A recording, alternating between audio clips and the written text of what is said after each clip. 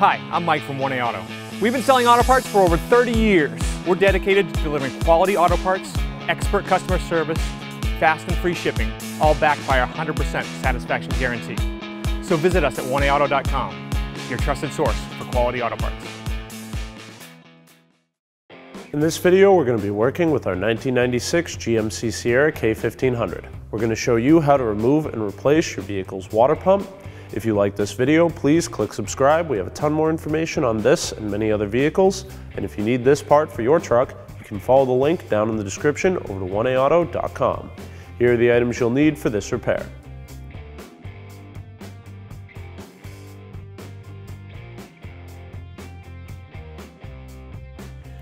Using a small flat blade screwdriver, pop open the wire retainer on the top of your fan shroud, lift the wire off, and it's long enough that you can just lay it back in the engine bay. You can remove it from the battery and take it out completely if you'd like to, but this should give you plenty of room to work. Remove the 7 10mm bolts along the fan shroud. There should be 2 on the bottom on each side. Ours is missing 2 bolts, and then 3 along the top, and the same 2 bolt locations on this side. We'll remove these with a 10mm socket, ratchet, and extension.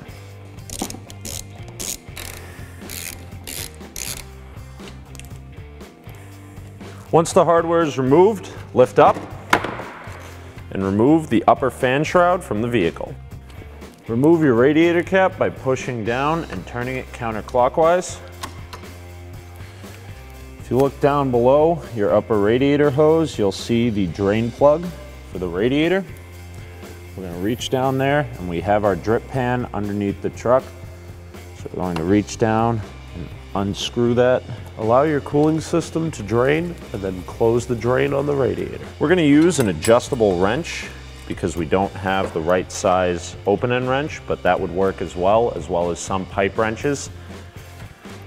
We're going to place that over the clutch fan nut and then strike it quickly with a hammer.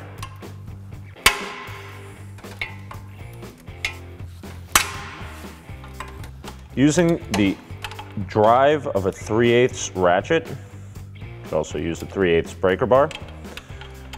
We'll go into the slot on the serpentine belt tensioner and rotate it as far as we can clockwise to put some extra tension on the serpentine belt, and then try hitting the wrench again because this should keep the pulley from turning.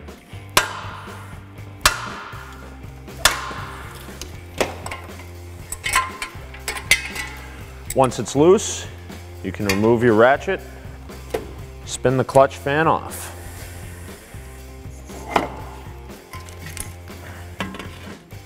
Now use a 3/8 drive ratchet to turn the tensioner counterclockwise and remove our serpentine belt.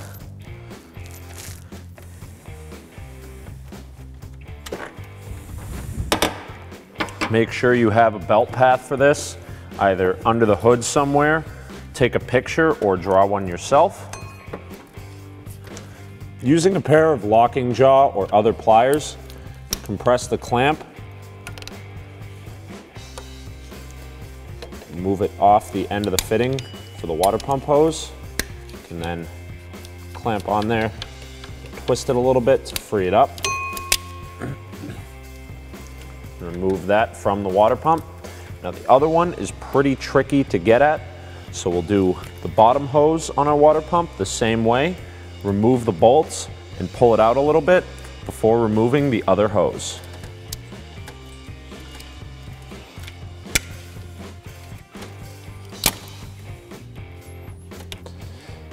Once again, we'll grab the hose with a pair of pliers.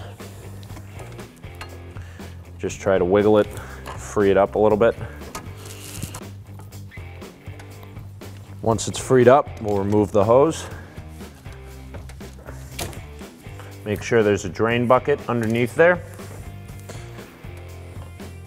Remove the 4 14mm bolts around the water pump with your 14mm socket, ratchet, and extension.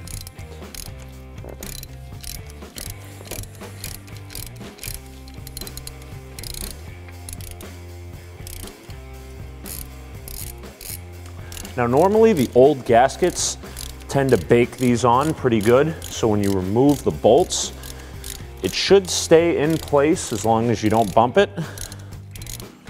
You can then wiggle the pump,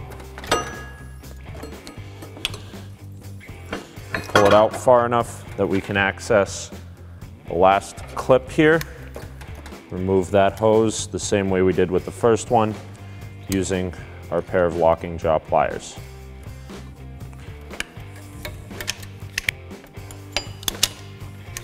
Once everything's off, you can remove your water pump from the vehicle. Using a 10mm socket and ratchet, remove the 4 10mm bolts and the water pump pulley.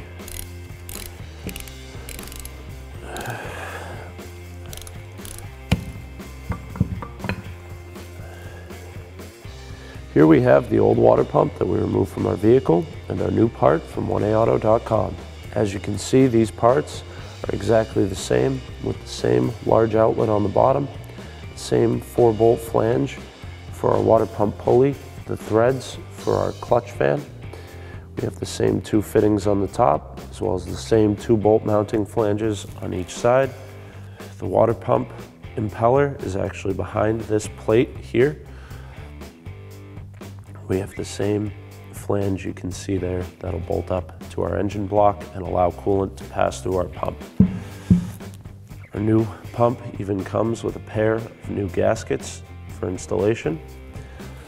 So if your old water pump has failed and your vehicle is overheating, this new part from 1A Auto is going to go in direct fit, just like your original equipment, and fix you up right. Install your old water pump pulley onto the new pump. We have some new hardware we're going to be installing here. Get those screws going and then tighten them down with a 13mm socket and ratchet.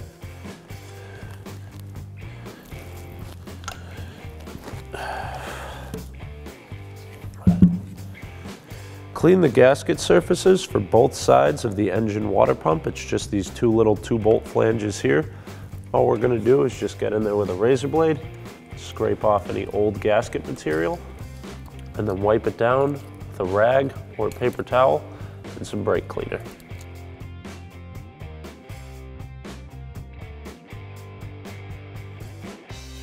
Set your water pump bolts through and place the gaskets onto the bolts.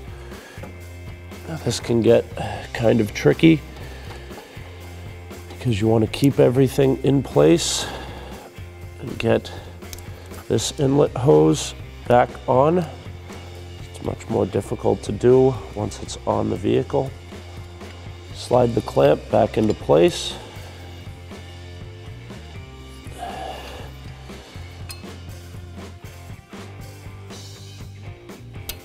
Make sure your gaskets are still in place on the bolts. Then line up your water pump, and with a 14mm socket and extension, get your hardware started. Snug the bolts with a 14mm socket, ratchet, and extension. Torque these bolts to 30 foot-pounds.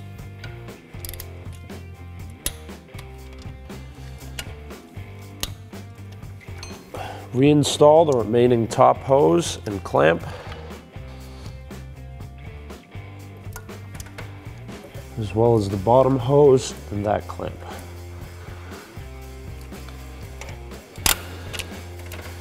Loop your serpentine belt under the crank pulley.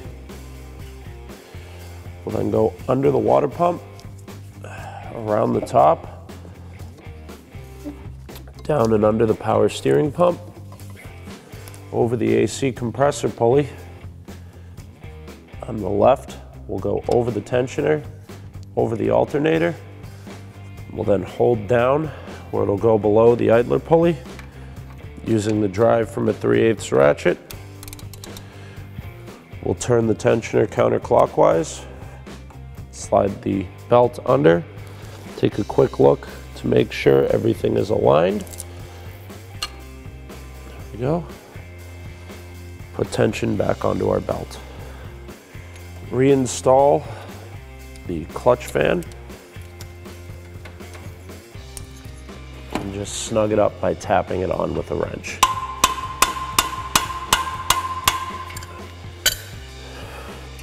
Reinstall your upper radiator fan shroud.